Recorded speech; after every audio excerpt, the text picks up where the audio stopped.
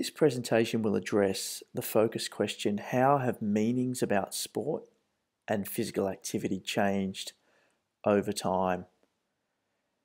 And if we take a quick look at the syllabus information for this section, you will notice that we're going to be addressing the beginnings of modern sport in the 19th century in England and colonial Australia. And we'll focus specifically on links with manliness, patriotism and character, the meaning of amateur and professional sport, and women's historical participation in sport. At the end of all of this, you'll need to be able to make comparisons between the nature of sport in the 19th century with sport in today's society. We'll begin first by looking at Australia's history, and firstly, the fact that the Indigenous Australians inhabited the nation many thousands of years prior to first settlement, and that they were involved in many recreational pastimes as part of their way of life. Their environment demanded that they be physically fit in order to partake in activities such as hunting and gathering and cultivating the land. So they were encouraged to participate in a lot of different activities like climbing, jumping, and running to help prepare them for this lifestyle. And they also took part in cultural dances and corroborees.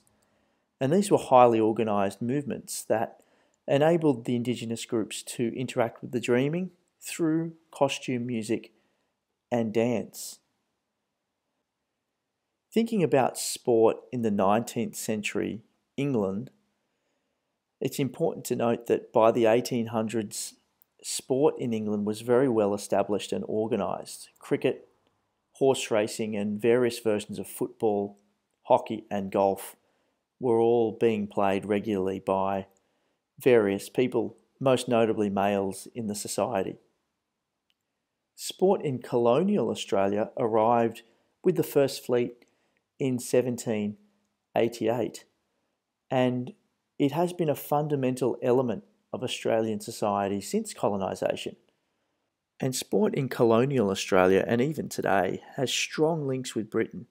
Sport was highly regarded in British culture, and establishing a sporting culture in Australia was important to the English to assert their superiority. However, in colonial Australia, things were not quite as organised as they were in England, and so the sports took a little while to take hold. And initially, sports like hunting were a popular pastime with new settlers. But eventually, new sports such as cricket, rowing, and boxing were brought from the mother country, a term used to describe England. The criminal background of much of the European population was reflected in the popularity of more dangerous type sports such as blood sports, including boxing and cockfighting and kangaroo hunting. These sports were usually banned, but they would often reappear in secret.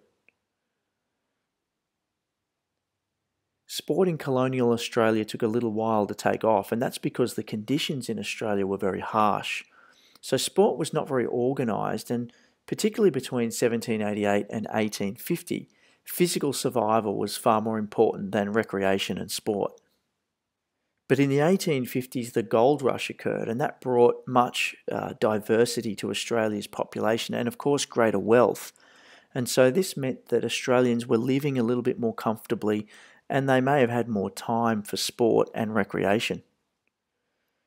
By the 1860s, sport was becoming far more organised, and a characteristic of the unique new Australian environment. For example, in 1861, the first Melbourne Cup was organised and run, and horse racing was one of Australia's first formally organised sports.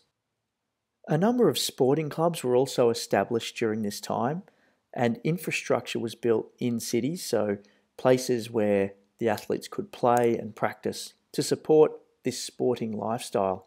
And in fact, in 1858, the Melbourne Football Club was established by its founder, Tom Wills, and not long after this, there were a few other clubs that were formed as well, and this started the trend of sporting clubs forming and sports becoming more organised and competitions beginning to be played between regions and suburbs.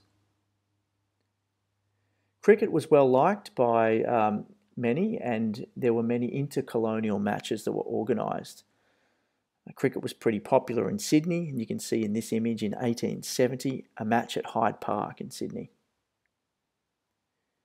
The Indigenous population was also involved in cricket, and in fact, in 1868, the first Australian cricket team to travel overseas was actually an Aboriginal team that was made up of stockmen who had learned the game on Victorian cattle stations.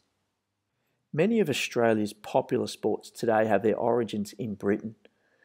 For example, the NRL, which began as the New South Wales Rugby League, was a breakaway sport from rugby union in England.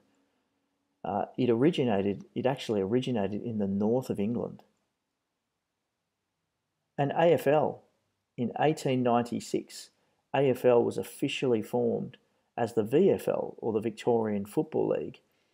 But just before that, in 1857, Tom Wills returned from studying in England. And Tom Wills was a good cricketer and rugby player, and he advocated for a winter sport to keep cricketers fit in the off-season. And so they began playing a game that was very similar to the AFL today. In addition, we have modern soccer, which was introduced in Australia in the late 19th century by mostly British immigrants. In fact, in 1880, the very first club in the country were known as the Wanderers.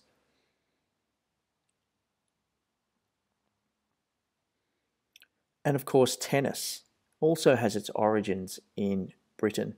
The first tennis tournament played in Australia was in January of 1880 at the Melbourne Cricket Club, and was named the Championship of the Colony of Victoria. And of course, tennis was very much well organised and embedded in Britain before this.